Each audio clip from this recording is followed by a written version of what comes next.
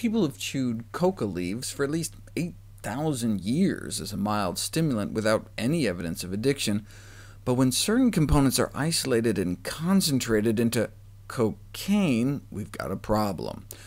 The same may be true of sugar.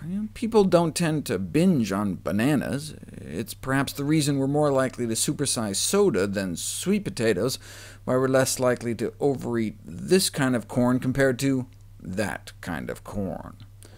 The overconsumption of sugar-sweetened diets has often been compared to drug addiction, though this parallel was based